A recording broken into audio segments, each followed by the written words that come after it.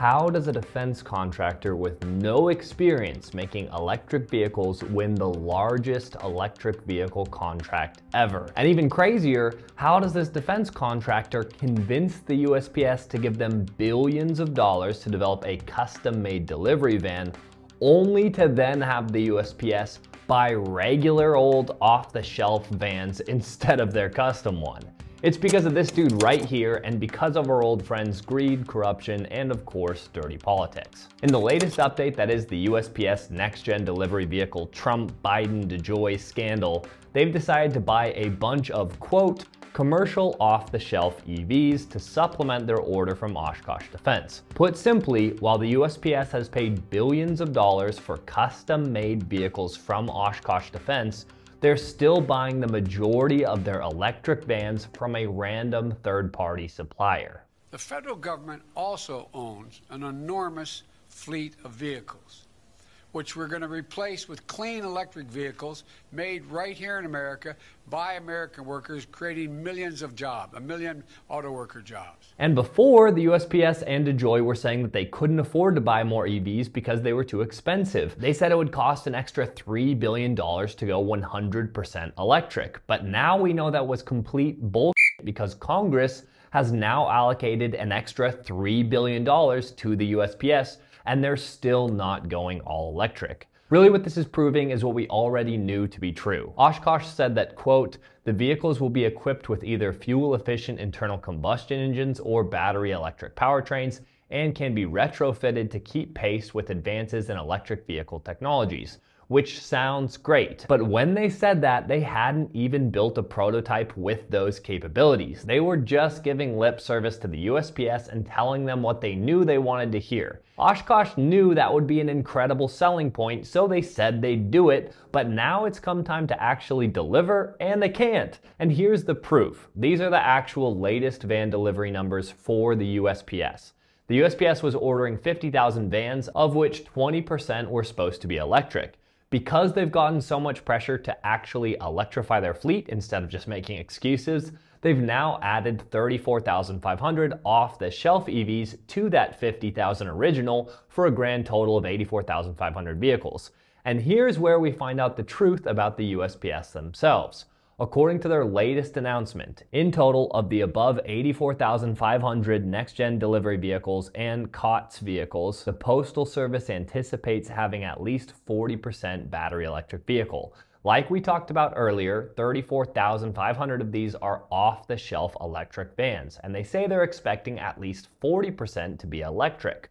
But hold up a second, if we do some quick math, 40% of 84,500 is 34,500, which means all they're saying is that the off-the-shelf electric vans will be electric, and the purpose-built custom-designed vans from Oshkosh Defense don't have any pressure to be electric at all because they're already hitting their electric numbers with the off-the-shelf electric vans.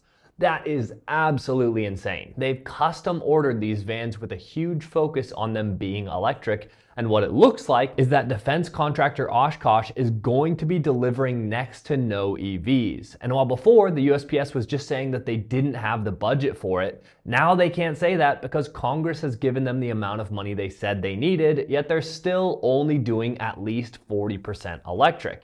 And to be clear, I don't think they need to do 100% EVs. They should probably do more like 90 to 95% electric and leave the really awkward routes to gas-powered vehicles while electric vehicles continue to improve. But that's really not the point. Also, they don't say which off-the-shelf electric vans they're going to use, but my guess is it's either going to be Ford's electric transit vans or Workhorse, or even maybe both. There really aren't very many companies making electric vans, so they don't have that many options. But the USPS chose Oshkosh as the manufacturer of their NGDV, and that was clearly a mistake. Even before they'd chosen Oshkosh to build their EVs, the defense contractor disclosed this to the SEC. We may not have the expertise or resources to successfully address these pressures on a cost-effective basis or at all. While we are continuing to explore options to offer more propulsion choices in our products, such as electric-powered vehicles or mobile equipment with lower emissions, this may require us to spend additional funds on product research and development and implementation costs, and subject us to the risk that our competitors may respond to these pressures in a manner that gives them the competitive edge. Let me sum that up for you. When asked by the federal government if they could make cost-effective electric vehicles for the federal fleet, Oshkosh said, no. And the federal government, while knowing that Oshkosh themselves said they weren't up for the task of creating electric vehicles, they still awarded them the USPS contract. And then just think of how many compromises were made to create a vehicle that could be gas-powered but then be retrofitted to be converted over to electric. If you know EVs, you know that while gas cars and EVs might look similar on the outside, their constraints and needs are totally different. And if you optimize for one, you create inefficiencies in the other. For example, gas vehicles need a large engine compartment to house the gas motor, usually at the front under the hood. EVs don't need that space, so you could make a van with a really short hood and an overall shorter footprint, which would be a benefit. But if your design has to work with both, you don't get to use a short hood and overall more compact van. On the flip side, EVs have large, heavy battery packs, usually housed in the bottom of the vehicle to keep the weight low, which obviously gas vehicles don't have. Now, those battery packs, while heavy, are usually integrated into the chassis to make it more rigid and to add structural support. But if you're building a chassis that has to be able to do both, it has to be fully structurally sound without the battery packs, which means if you retrofit the packs in, the vehicles will be unnecessarily heavy and inefficient.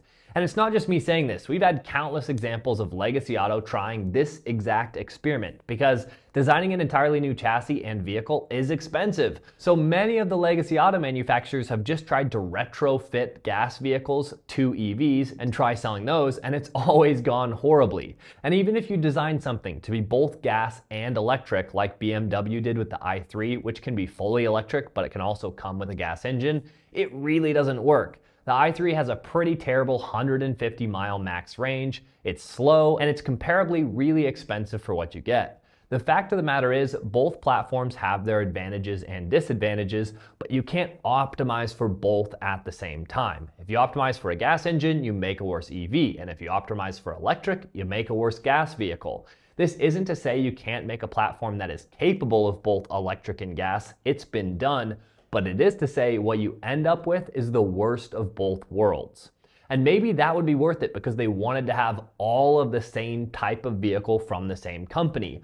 But now what they're doing is buying the majority of their EVs from a random third-party supplier, and then still having Oshkosh build both electric and gas vehicles. It is unbelievably inefficient. And I believe the reason that Oshkosh was given the contract was pure corruption. Plain and simple. There were so many shady things going on behind the scenes with regards to DeJoy and how he owns personal stock in a company directly tied to Oshkosh, but that's a video for a different time. What this is proving is that the USPS was bullshit and they said they couldn't go fully electric because of their budget, because now they've been giving the amount of money that they said they would need, and they still aren't going full electric. They thought they'd be able to get away with just saying they didn't have the budget, so then they could give their contract to their military defense buddies at Oshkosh who have no idea how to build EVs, but it wouldn't matter because they weren't going to build EVs anyway. And now that the USPS is being pressured to make Oshkosh actually build the EVs, they're just outsourcing it to a completely different company, presumably because Oshkosh cannot make EVs in a cost-effective way,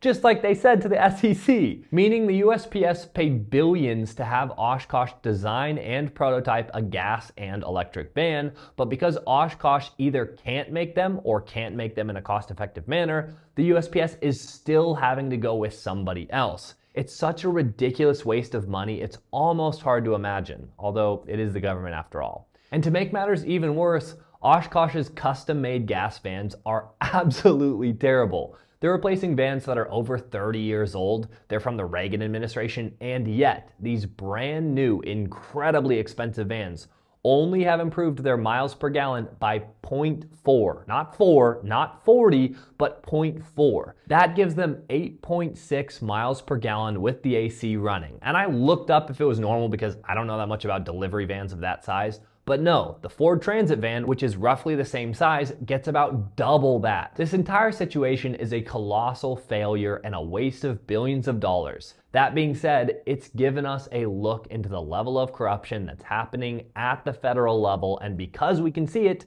we can try and fix it. If you want more info on why criminal charges should be brought against DeJoy, check out this video that I made that's talking exactly about that. If you appreciate this video where I'm trying to expose the lies and corruption in the federal government and elsewhere, consider supporting me on Patreon. I want to at least try and expose some of these corrupt things that are happening behind the scenes, and your support helps me keep doing just that. If you found this video insightful, feel free to share it with someone that you think would find it interesting. It would really help out the channel. I want as many people as possible to hear about this corruption, and I need help getting this information spread. As always, huge thank you to my Patreon supporters for allowing me to continue to make videos like this one. Without their support, I wouldn't be able to do it. All right, that's going to do it for this video. Peace.